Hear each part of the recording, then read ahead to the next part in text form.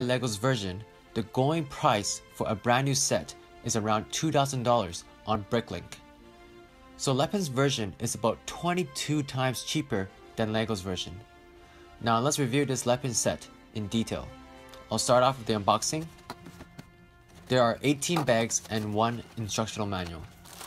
The bags are not numbered, but the bricks are somewhat categorized together in each bag. Now this is a wonderful looking set. It looks amazing at every angle. To me, my favorite part of the ship are the engine thrusters. These 11 engine thrusters look epic together. I don't have Lego's version to compare, but I believe the color of these bricks are accurate. The deeper maroon red looks fantastic. This Blockade runner is actually larger than I thought it would be. It is 27 inches long, 8 inches high, and also 9.5 inches wide. Now let's take a closer look in detail. Let's start off with the front cockpit area of the ship.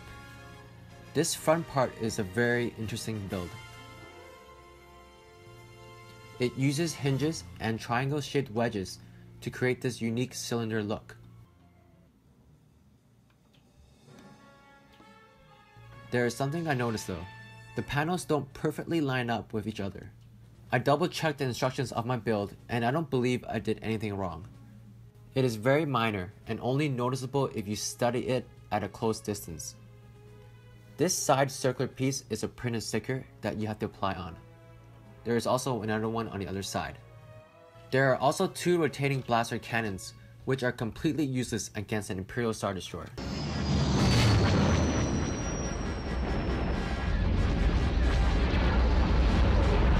The quality of these turrets are not great. The top turret is super wobbly and it comes off very easily. Also, this piece is quite loose and can easily fall off. This is not a problem at all unless you play with your sets. Next, we move on to the middle section of the ship. It is a very solid build and surprisingly quite detailed for a set designed back in 2001 by LEGO. There are a lot of bricks hidden inside the section, which makes it a very solid build. These fins on the side are held on by these circular bricks. They aren't very sturdy and can easily be knocked off. I'm sure LEGO's version will not be a problem, and the quality of LEPIN's bricks are not 100%. However, it is not a problem when on display. It will not fall off on its own.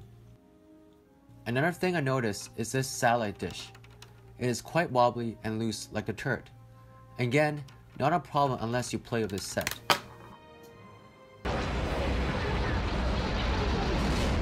This is my favorite part of the build, but also the most tedious and time-consuming part. The construction of the rear part is a bit fragile. Not a whole lot of bricks were used compared to the midsection. Therefore, you have to make sure the bricks are tight. LEPIN bricks are near identical to LEGO, but there are times when you have to push a little harder to make the bricks stick together completely. If you don't, this rear end of the ship can fall apart easily. What was really annoying was this piece here. There are two of these at the bottom of each engine.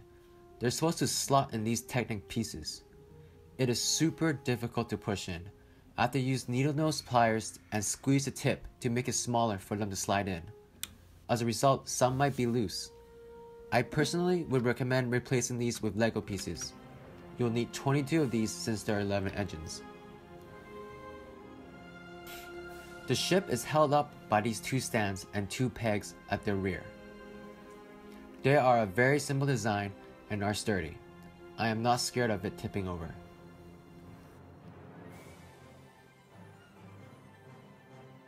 This LEPIN set doesn't come with any minifigures, because LEGO didn't have any minifigures with the set when they released it back in 2001.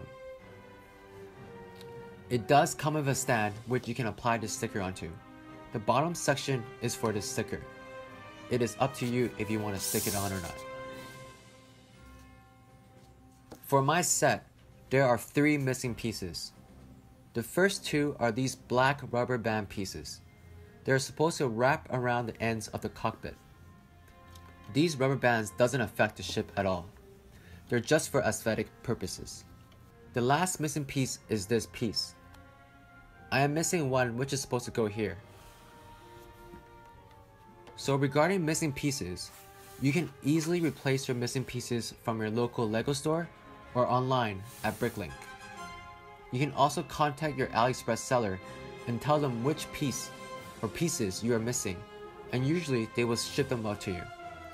For me, I am missing 3 pieces on this set. You might have no missing pieces, or different missing pieces, or even more missing pieces. That is something you might have to deal with when buying a LEPIN set, but most of the time, it is not a big problem at all. Here is a quick look at the instructions manual.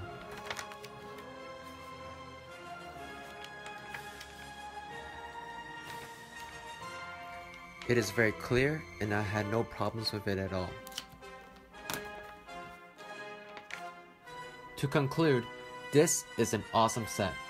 LEPIN did a really good job, and the bricks, the colors, the scale are very accurate to LEGO's version. At just $92, it is a bargain compared to LEGO's version at around $2,000 brand new. Now to be clear, LEGO didn't sell this set for $2,000 when it first released. I am not sure how much it was sold for, but I'm guessing around a couple $100. The reason why it is so expensive now is because the set is discontinued. Prices are super high because there are now rare sets and very hard to find, still sealed in the box, so some people collect these sets as investments. To end things off, this is one of my favorite builds and had an awesome time building it together. If you're unable to afford $2,000 for a LEGO set and want to experience building this set, I do recommend this set from LEPIN. Thank you for watching, and please subscribe for more future reviews, and please follow me on Instagram at gilly_bricks. Thank you.